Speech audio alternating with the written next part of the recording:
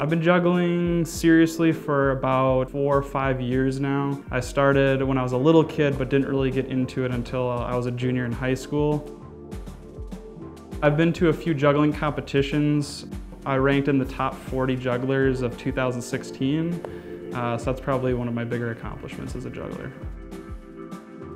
I think the biggest thing that I like about juggling is that there's a lot of people who say certain things can't be done within a certain period of time. I found that with a lot of hard work, I've been able to achieve those things even faster than they say is even possible.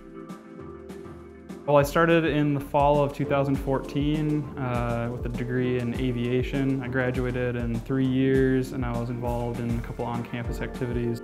And now I'm a flight instructor at the school, and hopefully within the next 6 to 8 months I'll be hired with an airline and beginning as a first officer somewhere.